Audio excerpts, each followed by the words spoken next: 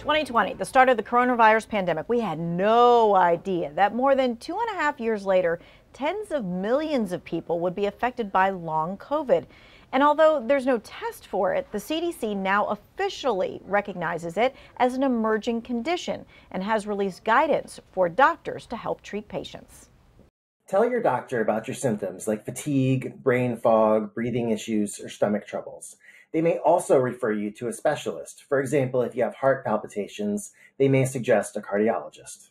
All right, you're going to want to look for a long COVID clinic. There is no longer a dedicated clinic at Cone, but patients can still go to Cone Health Primary Care at Elmsley Square. Now, you also want to check out support groups. Survivor Corps, Body Politic, and Long COVID Alliance can help connect you with providers as well as people who are experiencing the same things that you are. Now, 2 Wants to Know needs you to pay special attention to this next piece of information.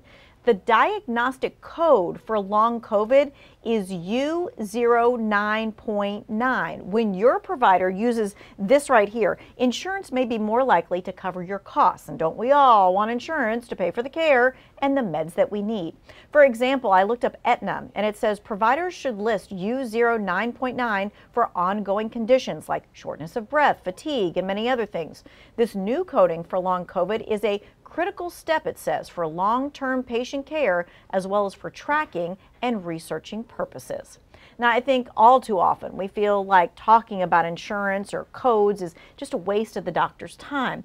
But really, your doctor should want the best for you, and that includes making sure that the codes are correct so that you can get the best coverage and care. It is a whole lot easier to do it when you're there in the office versus after you've been billed and then you want something changed.